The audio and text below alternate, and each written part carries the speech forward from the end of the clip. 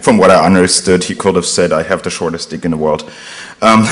Anyway, so hi, my name is Felix, or FX, and I was invited here to bore you with Cisco iOS security that nobody except for myself and a few people at maybe Cisco are concerned with. Does that actually work? Excellent. So what I'm going to cover is what's the actual motivation behind looking at Cisco iOS security. What vulnerabilities do we actually see in those routers, and what can we do with them? What architectural considerations we have when we attack this, because they're significantly different from your common operating system deal. Then there's a certain dilemma on the return address of a certain exploit type. And I'm going to talk a little bit about shellcode on routers and how to protect them, although there's very little you can do there. For the different skill levels in the audience, I have something that I call the black hat meter.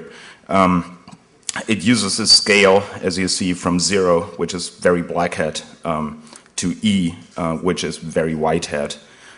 It orients itself on the pH scale for acid and bases. So if you're, let's say, if you're a CISSP, then every slide that is below the middle level is a very good time for you to catch a nap. If you're a security manager, then only like the top 2 or 3 are fine with you. And if you're an actual hacker, then the lower level is for you. So we have seen exploits against Cisco routers, period. We have seen exploits against Cisco iOS. The thing is, we haven't seen anything remotely that actually is used in the wild. So everything that was published, everything that was found was some laboratory type of work. We haven't seen a single attack in the wild. And that is very, very interesting, because all the things we have seen where people took over Cisco networks or took over a single router were based on configuration issues. It was an insider attack where the guy already had the administrator password, or it was something really trivial, functional vulnerabilities in HTTP, for example. We have developed a forensics toolkit. Yeah, that's how good that forensics toolkit is. Now we have developed a forensics toolkit for Cisco iOS, and we're running this as a free online service. And people can upload crash dumps from the Cisco routers, and all we see there is functionality issues. We don't see a single exploit. And what interests me is anything else that even remotely handles data, from your iPhone to your Windows or Linux machine to your web server, is hacked and exploited, and people write very good zero-day against it. But we don't see that for Cisco. On the other hand, Cisco routers are used to run like most of the internet infrastructure. So I think we would all agree that it would be kind of funny to, own them and then rickroll the entire planet, or, change Google to a porn site. So there must be something very, very specific about those routers and the exploits against them that makes it really hard and, prevents people from changing Google to a porn site. And figuring out what that specific thing is going to be critical, because once we figure out what that specific thing is, we know what to look for, and once we see an exploit that overcomes that specific obstacle, then we know that we're pretty much fucked. So let's look at what vulnerabilities do we actually have to play with. First of all, there's very, very little research on vulnerabilities in routers in general and Cisco in particular. So in 2008, for example, we only see 14 different vulnerabilities for iOS. And given the amount of code and given the lack of talent at Cisco's development, that is very, very little. So first of all, if you're looking for a target that still has some hack value and you can still make a name for yourself, Cisco iOS is a pretty good place to look for. Also, Junos is also a very good place to look for it. Juniper is actually very interesting. They don't even report vulnerabilities publicly. The only thing they do is they tell their distribution partners. But then again, the people that sell you a Juniper box are very unlikely to come to you and say, look, there's a vulnerability in it. On other routing platforms like Norton Networks and the like, we don't see a single advisory. So either they're really secure, unlikely, or nobody actually looks. Often what we see is vulnerabilities getting fixed as functionality issues. So the networking people go ahead and call up Cisco TAC. Here's my beer. An applause, please. Thank you.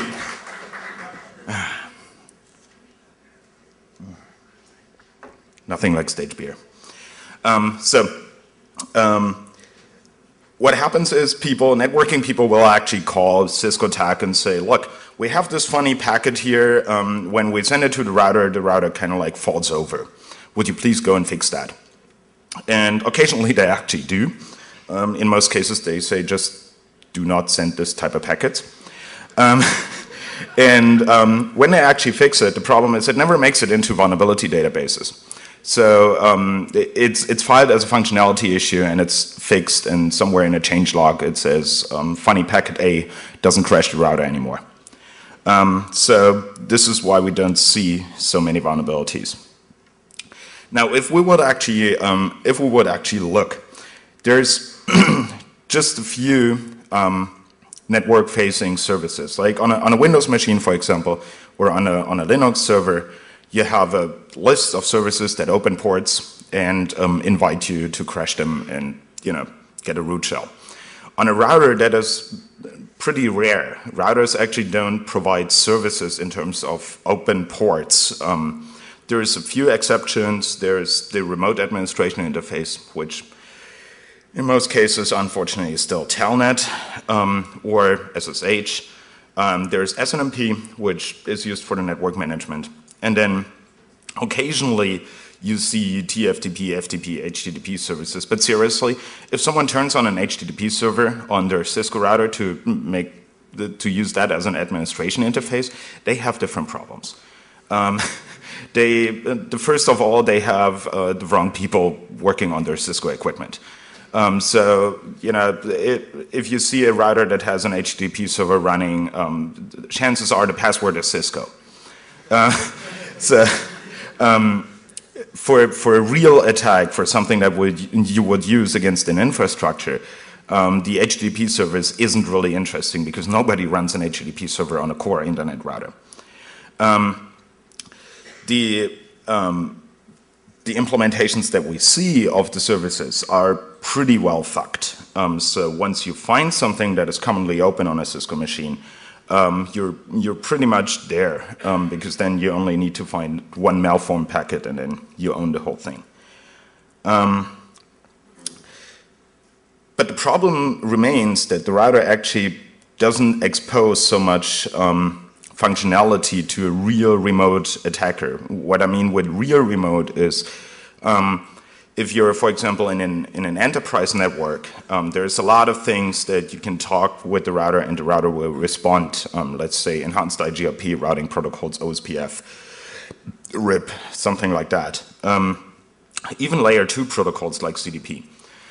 For a truly remote situation, let's say you're sitting in Taiwan and you want to hack something in the United States, you don't really get a routing protocol packet across the planet because it's multicast, and multicast across the internet has been disimplemented, so to say. So we have very little options to play with. There's a very notable exception, and that's one of my favorite vulnerabilities. It was discovered in 2007 by fuzzing of all means. And it is a vulnerability in the parsing of the IP option field. Raise your hand if you know what IP options are. I do. Okay, a little. So essentially in IP packets, and that IP as an internet protocol, not in I'm pissing. In IP packets, you have an option field where you can put in additional information. One of them is called source routing. So normally you throw the packet at the router and say, go figure out how to get it to the destination. But for debugging purposes, you can also throw it at the router and say, look, the next 8 hops of the way you're supposed to take this packet, I'm telling you.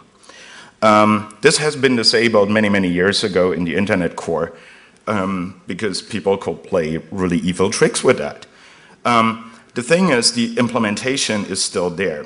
And for ICMP, better known as ping, the Cisco engineers decided it would be really smart if I'm getting a packet that is source routed and it's a ping packet, someone obviously tries to debug the network. So it would be really smart of us to actually send the answer the same way back he was sending the packet to. By principle, that was not a bad idea. By implementation, they figured, oh, so the RFC says that a source routed packet can only have 8 hops. Now, we're Cisco and we don't really observe RFCs, so we just say 10 is a good number. So we use a fixed stack buffer to turn the route around. So, you know, the first hop, second hop, third hop is going to be turned around, so it's third, second, first. Obviously, the issue, if you have more than 10 in there, the buffer goes boom. And this is exactly what happens. And you have a straightforward buffer overflow on the stack here, which is a very nice vulnerability to play with. And we're going to come back to this vulnerability. However, what I said about the routers not exposing too much functionality for us to have fun with, the landscape kind of changes. There's IPv6, which 10 years ago was going to be the new internet protocol. So I guess our grandchildren are going to live in an IPv6 world. But what is a lot more emerging and pressing right now is the whole voice over IP bullshit, because it needs support on the core routers. So people are actually putting voice over IP functionality on their Cisco routers, or they're turning it on, which is not very good, because now the router actually has to look at a lot of traffic and deal with the traffic instead of just forwarding it. Funnily enough, the governmental interest in what they call lawful interception, which means spying on your citizens, is actually going to be an interesting field, because for lawful interception to work, the router must actually look at the traffic and decide whether it's that criminal, evil hacker that they want to listen to the traffic to, or it's grandma surfing grandma porn. So the problem here is that they're actually exposing a lot of functionality that is rarely tested. Because, yeah, who will test government interception functionality? Unless you're a government, of course. And since when have they tested anything? So this actually exposes a lot more attack surface nowadays on the routers. There's also fancy shit like SSL VPNs. There's XML PI, which probably one of the sickest ideas that have been developed in Cisco systems in the recent years. It's a web service on a router to configure it. Yes, they do that, but luckily nobody turns that on. If you look at other vendors, for example, the Chinese Huawei Quidway routers, they actually come with voice over IP services turned on by default. Like, you put it out of the box, you turn it on, and it has like 10 open ports with H323 services. Luckily, most people that buy Cisco equipment are smart enough to not turn on this bullshit. But this is going to change because if there's one thing that we can rely on, it's human stupidity. Then there is, theoretically, we also have client-side exploits. But routers are actually really shitty clients. You can't listen to music on them, you can't surf porn, you can't watch videos, so people are not using them as clients. There are a couple of exceptions, people SSHing out of a router, people using file transfer, but for an attacker this is not really the interesting side of it. And again, voice over IP might slightly change this scenario, but client-side vulnerabilities in general on routers are not a big deal. And then there is the hacker's wet dreams, what I call the transit vulnerabilities. So everything we covered so far is you're sending traffic directly to the router. So for the defending side, it's relatively easy to prevent you from fucking things up by saying, well, nobody is supposed to directly talk to my router because my router is supposed to forward traffic, not accept it, right? Now, assumed there is a vulnerability in the forwarding code path of traffic, that would be a transit vulnerability. And that would be really interesting because you could, let's say you could ping a router on the other end of the globe 30 hops away, and while doing so, you're owning every other router in between. That would be kind of cool. It's the most unlikely type of vulnerability because routers try really, really hard to not look at traffic. Because looking at traffic is a memory operation and it's relatively slow. What they like to do is take the packet and fire it out the other interface. And they're really trying hard to not look into the packets. And now you're probably seeing why this lawful interception is a really bad idea. Because now they need to look at the traffic to figure out whether it's someone to be intercepted or not. So far, we haven't seen a single really true transit vulnerability on Cisco, or on any router, so to say. But I'm speculating this is going to happen at some point in the future, and it's going to be a lot of headaches for the network operators. Let's talk a little bit about the architecture. To summarize what you're seeing here, everyone in the routing industry has an operating system except for Cisco. Because everyone else runs on something that has a scheduler and, you know, the concept of a process and everything, and Cisco has a monolithic ELF file. So the default behavior, if something goes wrong, if the memory gets corrupted or something, on most devices is the process crashes, the same way it does on your Linux laptop. On Cisco, the whole thing crashes, like the entire router, because that's the only thing they can do. And so it makes exploitability really, really hard. Obviously, if you try to exploit something and the whole thing dies, it makes it kind of tricky. So everything else, and this is what I'm trying to say here, every other router is a relatively soft target. Like take a Juniper, for example. It's FreeBSD based. If you find a vulnerability in a process, it's very likely the process actually gets restarted once you attacked it and you failed. And it's very likely that the process is going to run as root because, well, they don't have user separation on the routers. Why would they? And you don't have any fancy protection mechanisms like ASLR, DEP, whatever. They're relatively easy. iOS is the hard one. Don't mix up with a hard-on, right? So it's a single binary. It's a single monolithic ELF file. So similar to your bin.ls binary that, you know, shows directory listings, this is like bin iOS. You know, it's one big program. It's a shared memory architecture. There is very little memory mapping going on, and it runs on PowerPC or MIPS. On those CPUs, on PowerPC and MIPS, you actually have several different privilege levels that you can run in. It would be really wise to use those privilege levels, so therefore Cisco didn't. They're really good at not doing what is right. They use a single shared heap, so every single functionality in this program uses the same heap. Like if in the FTP server you say I'm allocating 10 bytes, and in the OSPF routing daemon you're saying I'm allocating 10 bytes, you're allocating them on the same heap. So if something goes wrong, you're fucking up the entire heap, right? And now you're probably going to see why crashing is the only option they have.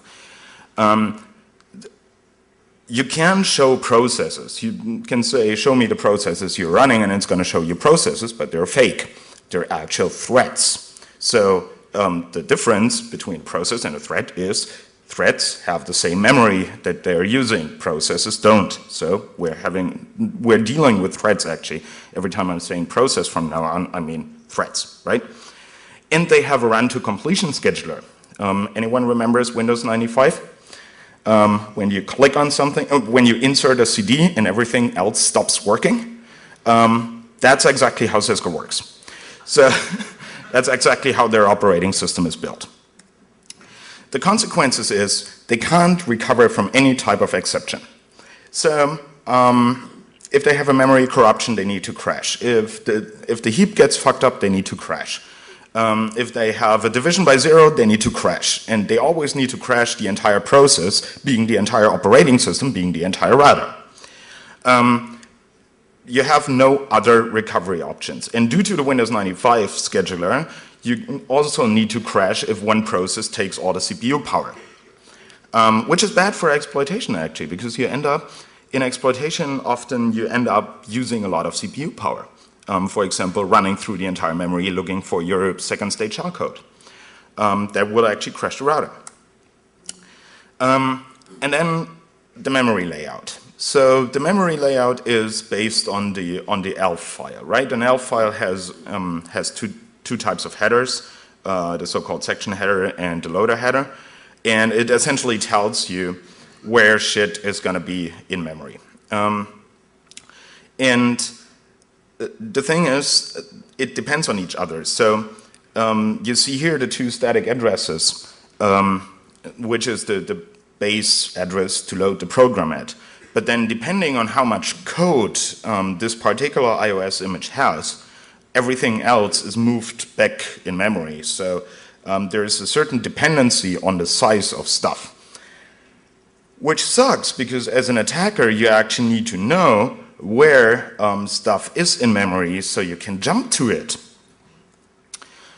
Now you could say from that image, from that picture here, well, okay, but he is showing actual addresses, so we know the actual addresses. And then I'm saying, well, but it's depending on the iOS version that you're running on the router, and you say, well, so I'm going to check out all the versions that there are and just make a list of targets, Metasploit style.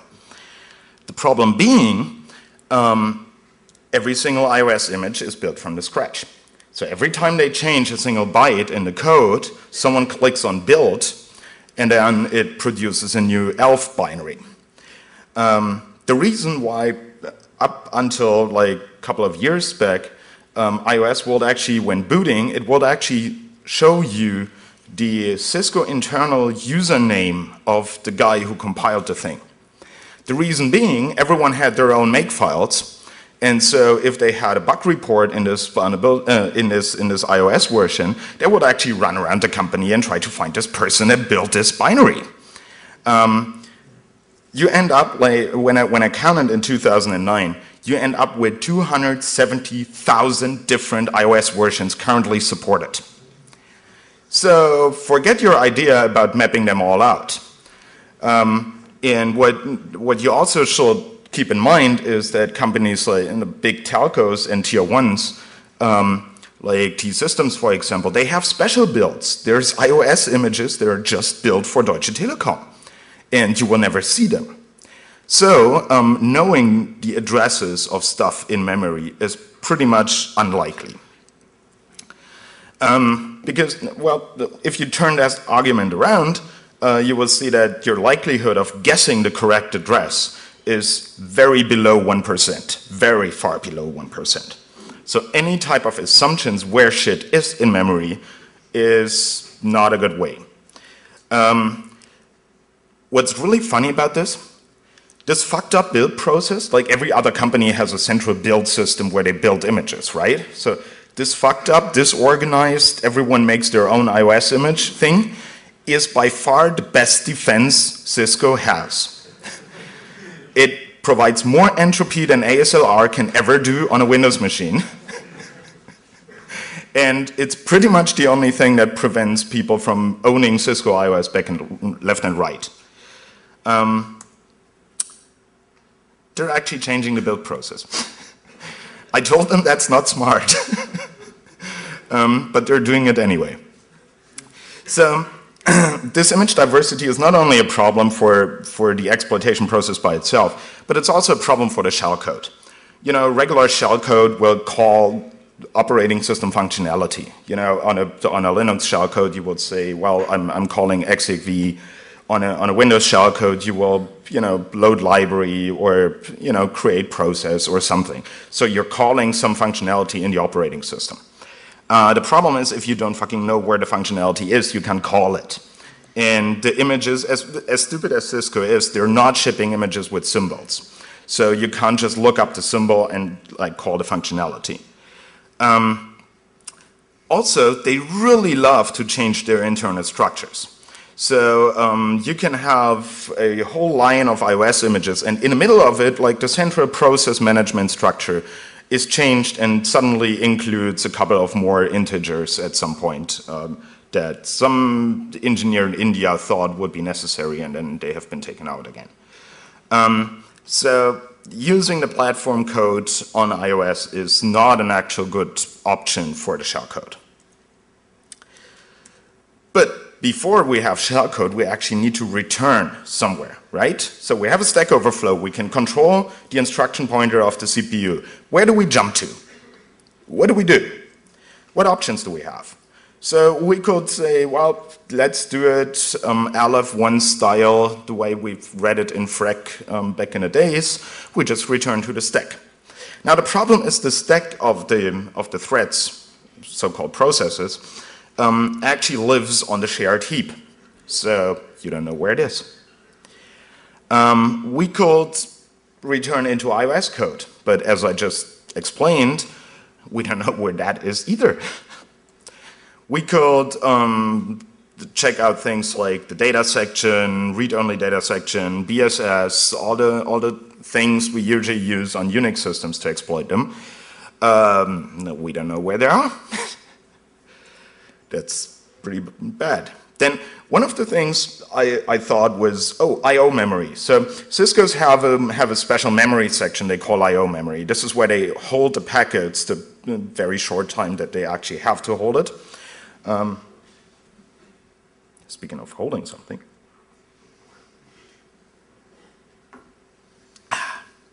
Sorry. So this memory section would be a really good place to jump to. Because it's holding the packets and you provide the packets. So it's attacker controlled data. So I spent, I don't know, like 3 days to build an IP packet, a valid IP packet that is also executable PowerPC code. Just to figure out afterwards that this memory is not executable. It's a cool packet. Then a very common method, if you don't know where to jump to, which is common when you exploit browsers, for example, is to heap spray them. But in contrast to a browser, you have not so much control over the device you're attacking to actually massage the heap and know exactly how it's allocated, because everything you do to the router, a billion other people surfing porn do as well. So you can't really predict how the heap layout is going to look like, and then given the amount of images that you're facing, that's also not a really good way to do it. And then partial overrides is a thing that I considered a while. So you don't overwrite the entire return address, but just part of it, and try to keep the most significant bits where they are, so you don't have to actually know where the stack is located. Problem being, this is all big endian architectures, so partial overwrites will kill the most significant bits first. It's also bad.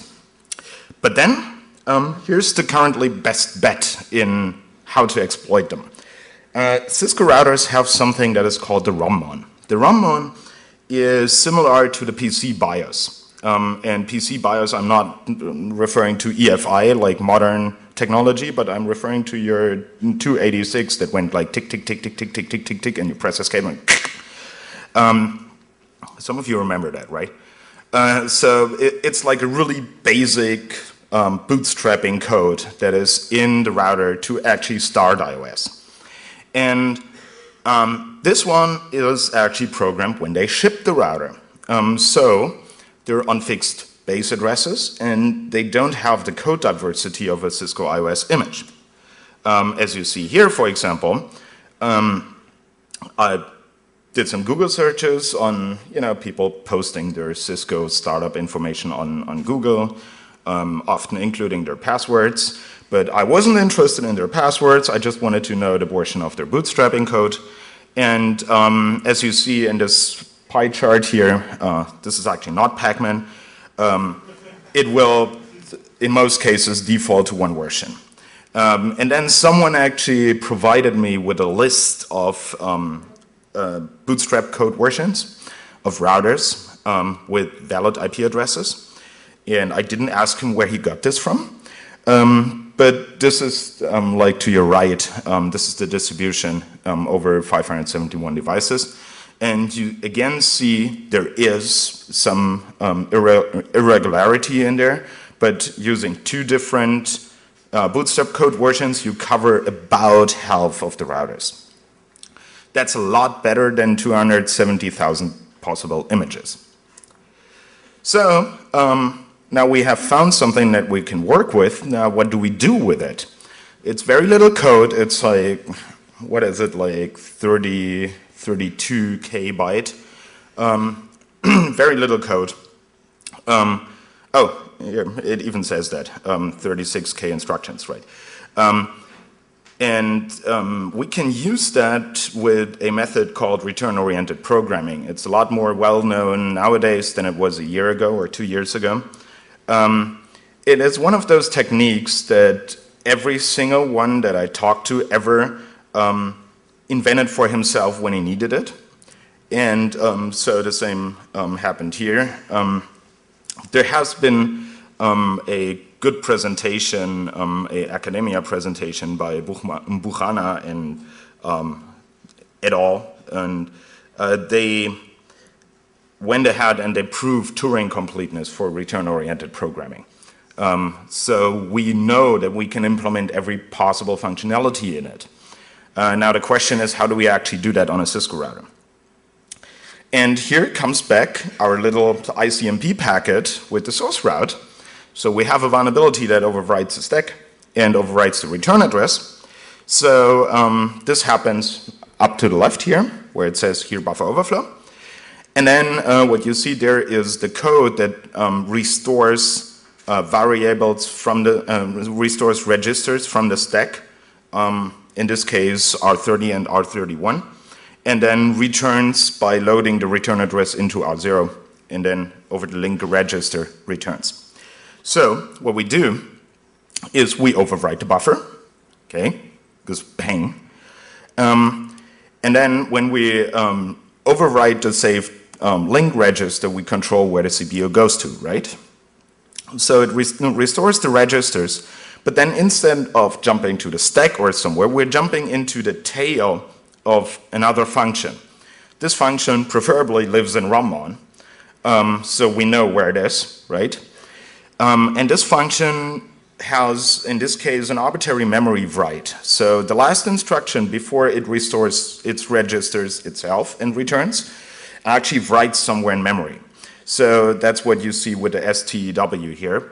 It writes the value of R30 at an address with a fixed offset indicated by R31. Now, if you paid attention, you will see that we control R30 and R31 already. So we can decide what is written and where it is written to. Yoo-hoo, arbitrary memory write.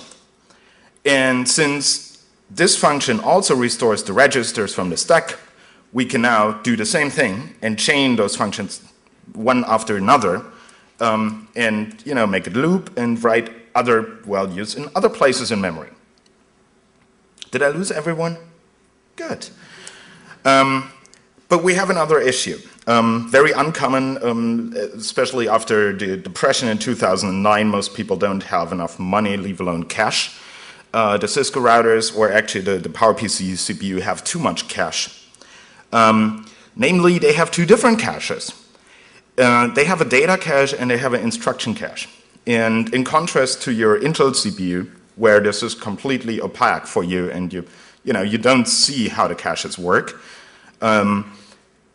they actually are independent from each other. So when we overwrite shit, we actually use the data cache because we overwrite, it's still considered data, right?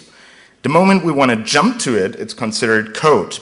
The problem is, it's actually not there. It's not written into the real memory yet. That's the purpose of a cache. It's like holding the data for a while and see if you're going to overwrite it in the next 5 instructions anyway. So, yeah, we jump somewhere where we wrote to, but then our code isn't there yet. And we can't flush the caches because we're trying to get code execution, and we can flush the caches once we have code execution. So we have a chicken and egg problem, but the chicken is in the egg. Luckily, iOS has the same problem. So in this bootstrap code, in Ramon, there is a function that will disable the caches. So we just call it. And now we're putting all those things together, and this is how it looks like. Please keep in mind that what you see to the left is a ping packet. Right? An ICMP echo request. The ICMP echo request has a source route. This source route consists of a bunch of A's for historical reasons. Then we have the return-oriented call to the cache disable function. So we're jumping into the cache disable function. Then we have the return-oriented memory write. So first we jump into the cache disable function. It disables the CPU cache. Then we have an arbitrary memory write. What do we do with an arbitrary memory write? We write two instructions into an area of memory that we know is going to be there and we know is going to be executable. In this case, the exception vectors. So the code that's actually called when an exception happens. Remember when the thing reboots. We're writing two instructions there. The first is move the stack pointer into the counter register. Never mind what the counter register is. Second being, jump to where the counter register points to. Because now, this code actually knows where the stack is because it's in the stack pointer. So then, we call this code to instructions. It jumps into the stack because that code knows where the stack is. Now, we can't stuff too much into this buffer because then other things go boom. So what we do is, instead of stuffing the entire shellcode into this buffer, we actually search for a magic for the shellcode in I/O memory. I mentioned that your packet is sitting in I/O memory when it's received. So we can go through I/O memory in the second stage shellcode and look for the actual code to execute. So we're taking the real code out of the packet later on and execute that. And then we copy that code onto the stack and then we execute it. Is that cool? And that's what we get. So, once you have code execution, I mentioned that we have a Windows 95 scheduler. So, once you have code execution, you actually need to pose as if nothing happened. So, most people, before in other iOS exploits, will just call terminate process and terminate the vulnerable process. I'm still good at beer, thank you. So they will just terminate the process they just exploited and be done with it. The problem with the ICMP packet is the process that handles the ICMP packet is called IP input. If I will terminate that process, the device could only do IP output, which is not very helpful. I mean, it turns the router into an energy wasting brick. So that's not really an option. Also, calling terminate process would mean I know where the function terminate process is, which again is image dependent, and then I have 230,000 options where that could be. What we do here is on the stack we still see the call. What is the fucking name of it? You still see who called whom in what order. So who called stack trace? Thank you. More beer.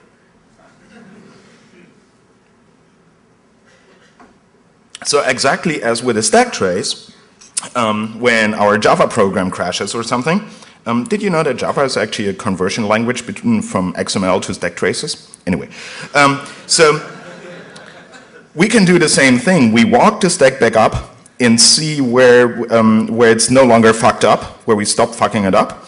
And then we just restore the registers the way they would have been of the calling function and return as if nothing happened.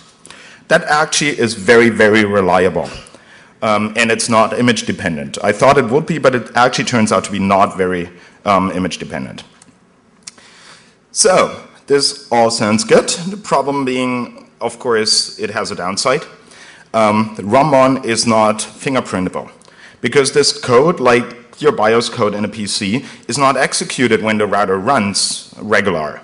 So you can't fingerprint it remotely. You have to guess. And guessing is always shitty. And you also still need to know what hardware platform you're dealing with. Like, is it a small kitchen router or is it a big fucking beast? So I was looking at alternatives, and I was thinking maybe we can actually remotely fingerprint the iOS version. That is kind of possible.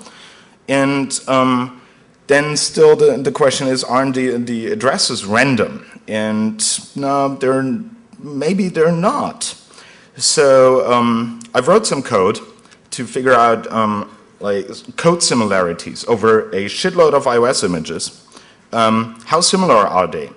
And this is what I found out. I was looking for sequences that I could use in return-oriented programming. And it turns out here you have like the address to the left, and then you have different iOS images for the 2600 series.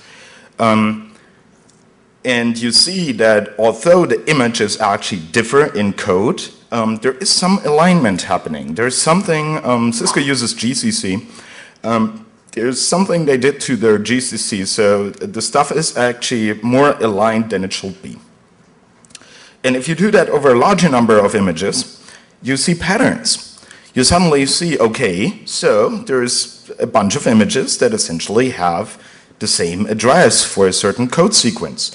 Mind you, functional similar code sequence, not exact same code sequence. And then you take two images that are by Cisco's own documentation equal, and then they differ. So, voila. Essentially what I found was I tested 1,600 roughly images. Believe me, you need to disassemble the images, and then you have Perl code that runs over the disassembly and looks for code sequences. You better have a good CPU on your PC. Out of those 1,600 images, I found 326, which is about 20%, that had the same address for an arbitrary memory right. So, and there's a couple of others. So that actually presents an alternative option to the ROM-on. As you see, like if you compare the two methods, the ROM-on provides perfect addresses. There's no guessing around. The image similarity mechanism only provides likely addresses. For image similarity, I still don't know how you will disable the cache. And you just have a chance between 13%, 20%, which is kind of lame. However, you can fingerprint. So you can figure out what actually, how likely it is for you. So the return address and the fucked up build process is the best defense. Now you know why.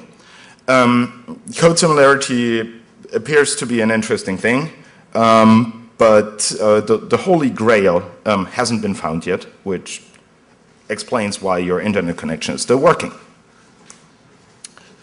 Let me cover shellcode real quick. So first of all, shellcode for PowerPC and MIPS is kind of like big ass. Because it's a fixed size instruction set. When you have stack overflows on iOS, it's really easy to also like overwrite the heap boundary of the stack, and then yeah, you have to fix up the entire heap, which takes a lot of code. Second stage shellcode is pretty much the best option right there. the I/O memory searching, as I did for the ICMP packet thingy, is a good way. However, even the I/O memory can be at different addresses, so there needs to be some intelligence in the shellcode to figure that out. What can shellcode do? Well, you can create or modify a VTY, so it gives you a shell, as the name would suggest. You can also like patch iOS data structures, so you disable functionality you don't want, like verifying that the password is correct. But then again, you have to know how the device is configured, because there are different ways to verify the password, like AAA configurations where it goes ask the radio server. You can also go ahead and just modify the runtime code. That works quite well, but then again, you have to find the address of the code you're patching.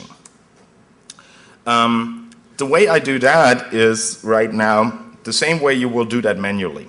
Like manually, you would go ahead in IDA, you would look for a string like bad password, and then you will look for cross-references, meaning code that actually references that string, and then you will know where the password is validated. Pretty much like cracking a game, paying less for a game. So shellcode can actually do the same, and that's a very effective way of doing it. You find a unique string that is only present in the one function you want to patch. You find the code sequence that references that string. In PowerPC, that will be an lis and add. And then you go backwards up in memory to find the beginning of the function and patch that function to always return true. This is all the shellcode. So as you see, it is not much code to do all that. So it certainly fits into a ping packet. There is some advanced ideas that I might actually skip over. So iOS actually has a tickle interpreter. Like of all fucking scripting languages, they use tickle. I really don't want to touch it, but it's an option. You can go ahead and turn the Cisco router into a sniffer. There are certain problems connected with that, but nowadays this is actually no longer so valid, because nowadays you would just turn on the lawful interception code and be big brother with the big brother.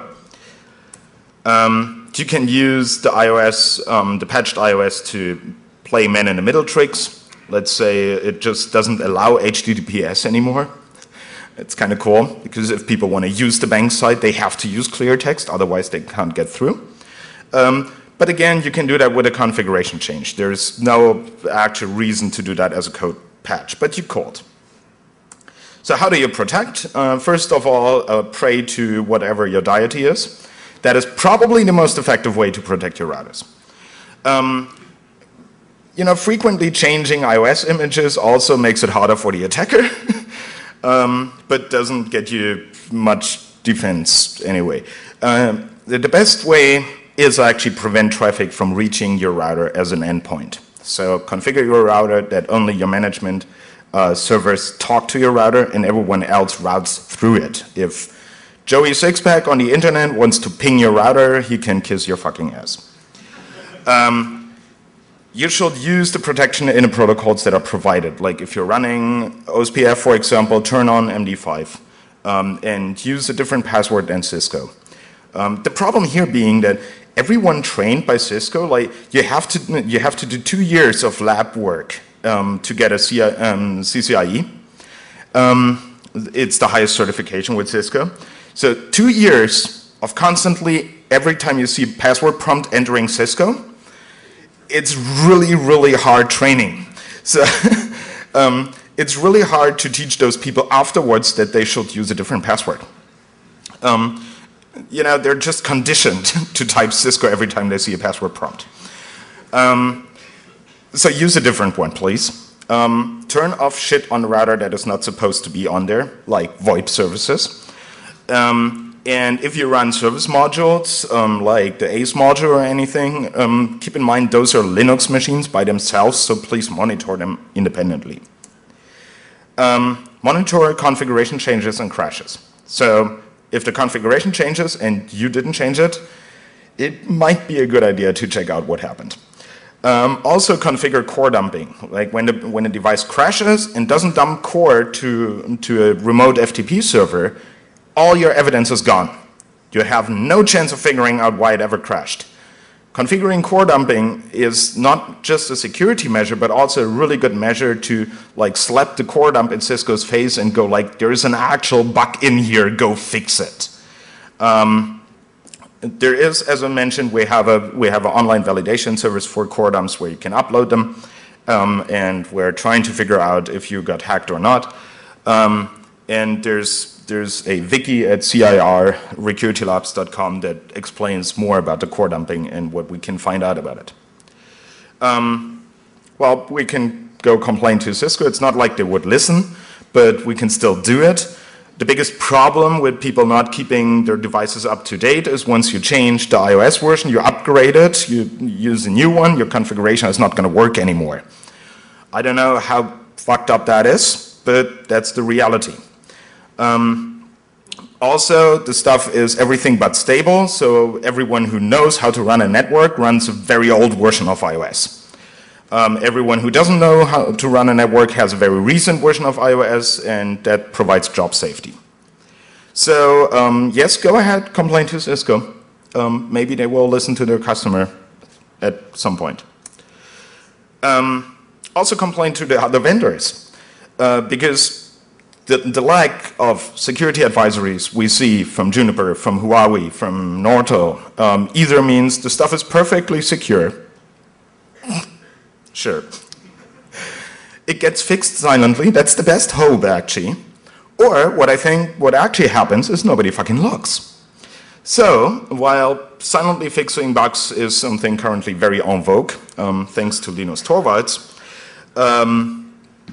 it's not a really good way to deal with that. So, go ahead, complain to them. They should actually go and check their devices and penetration test them and audit their codes. And this is actually where Cisco is better than the rest of the world, because they at least have a security team. It's not like anyone in Cisco would listen to PCERT, but they at least have a team. So I don't know if Nortel even has an email address where you can report vulnerabilities to.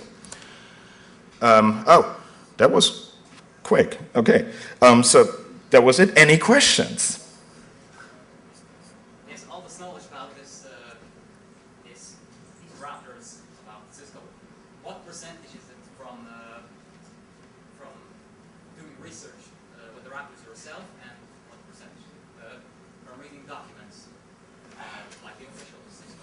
Oh, you mean like how much of that did I find out myself and how much I found from documentation? Have you ever looked at Cisco documentation? I have to admit it is kind of fetish for me, so I'm doing that for 10 years. So I would say 100% of what you just heard I found out. More questions? Come on, ask a question, then I can drink a beer. More beer? More beer. Okay, thank you for listening, and yeah, enjoy the conference. And to the people in the Mitnick room that couldn't sit in here, thank you for listening, you too. I think I know why it's called the Mitnick room, because you feel like you're in jail. So hello to the Mitnick room.